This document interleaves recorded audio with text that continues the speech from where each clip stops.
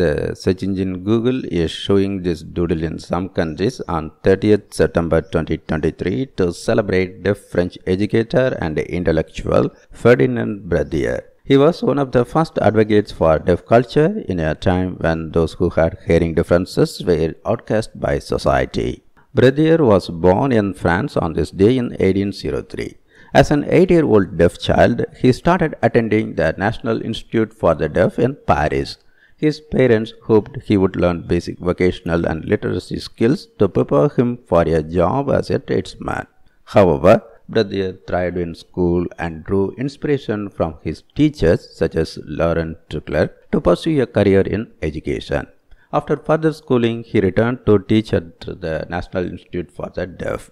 By age 27, he became one of the school's most senior professors. In 1834, Berthier organized the first silent banquet for deaf Frenchmen.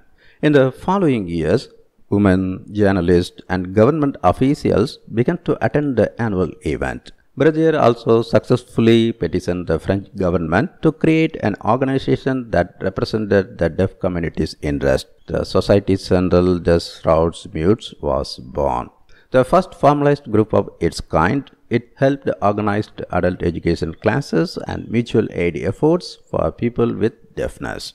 After becoming a public figure through those initiatives, Berthier used his newfound fame to spotlight other inspiring deaf people and teachings. He wrote books about the history of sign language and biographies about those who fought for deaf rights, often referencing sign language poets as authors in his work. Meanwhile, he pushed the Société Centrale des Sourds Muets to become a global organization.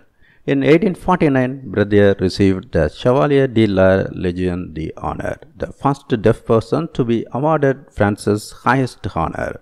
Berthier remains one of the key activists for deaf rights, and his efforts advanced the education and perception of the deaf and hard of hearing community across Europe and America. Today, silent banquets are still held around the world. Berthier's work also helped to raise awareness of the importance of sign language and deaf culture and to promote the use of sign language in deaf education.